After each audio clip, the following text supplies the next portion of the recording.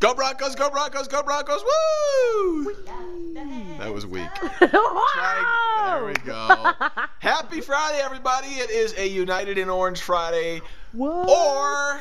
Or if you're Brooke, it's United in Salmon. Still it is orange. not salmon. It's so salmon, it's not even funny. It is not salmon. It is starfish orange. I just looked it up. Here, I'm going to show you. Okay, here's her proof.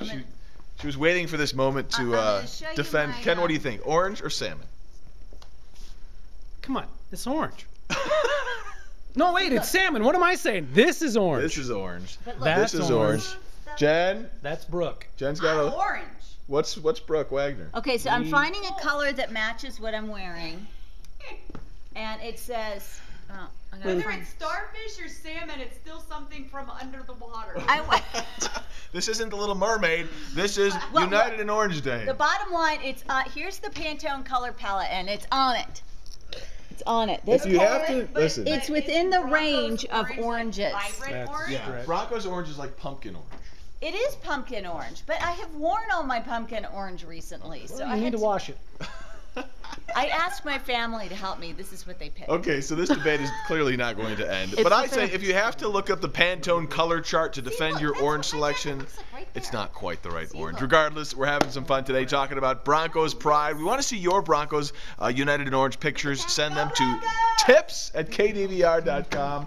Let's go talk to the #1 Broncos fan over here. Yeah, Miss boy. Jennifer Broom. And you're giving us an awesome forecast for the game on Sunday. Yeah, we have an issue with winds today. Much warmer tomorrow, close to 60. I think winds may be an issue on Sunday with some gusty winds possible then. Around 48 at kickoff. 48. Hey, we could be in a blizzard. I know. Think back to last Sunday. I think this Sunday is going to be pretty decent. January in Colorado, you never know what you're going to get. That's And right. Getting high 40s on a Sunday for a game day, that's awesome. Yeah, normally close to 60, and then the next day means snow. All right, so we're United in Orange. We're going to be talking about that. We got some big stories we're following locally. There's a warning for one neighborhood. We'll tell you who police are trying to track down and why some neighbors there are just worried about their kids. Plus, we've got video of a woman running from police, or at least driving away from police, jumps out of the car and jumps off a bridge. We'll tell you what happened when she fell in the water and why they were chasing her in the first place. So a lot of stuff going on today. Ken's looking at the stories that are trending online this morning, the stories everyone's going to be talking about. Go Broncos! Woo! Go Broncos! Happy Friday.